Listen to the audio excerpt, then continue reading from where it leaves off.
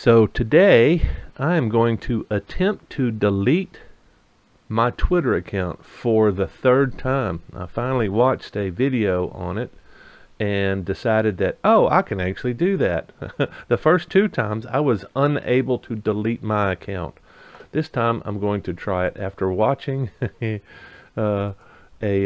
video on how to delete it. So, and I would not say that I'm a stupid person. I've been working in tech for the past I don't know, 20 years plus.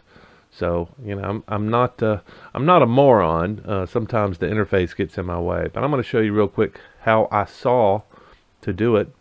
It seems really easy, but let's see how far I can get.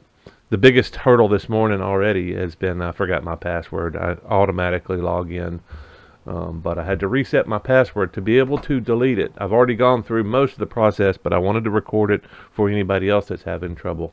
So first thing, you go to your home page. Oh, and this is all PC. I'm sure it's different for Android and iPhone, but I'm on a browser on my computer. So I'm at the home page. I'm going to click on More, click on Settings and Privacy, and then over here, deactivate your account. I don't think any of this stuff was available the last two times I tried it, because I looked through everything, couldn't find it. So click on the deactivate account button. Let's go back and make sure I did that right. Deactivate your account.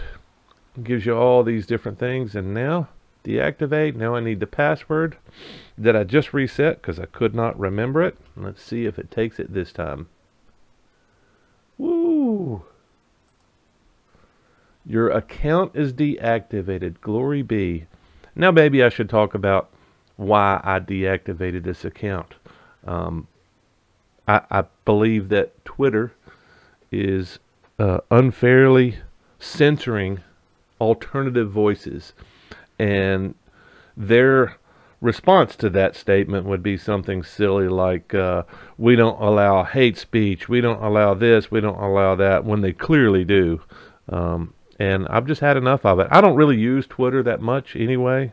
I think it's a big pile of garbage, which clearly they do not apply their standards evenly across the political spectrum. So I have chosen to not participate anymore, possibly send a message to Twitter, and I hope that you will consider deleting, deactivating your account too.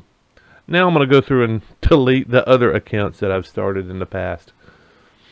Have fun. Hope this helps you.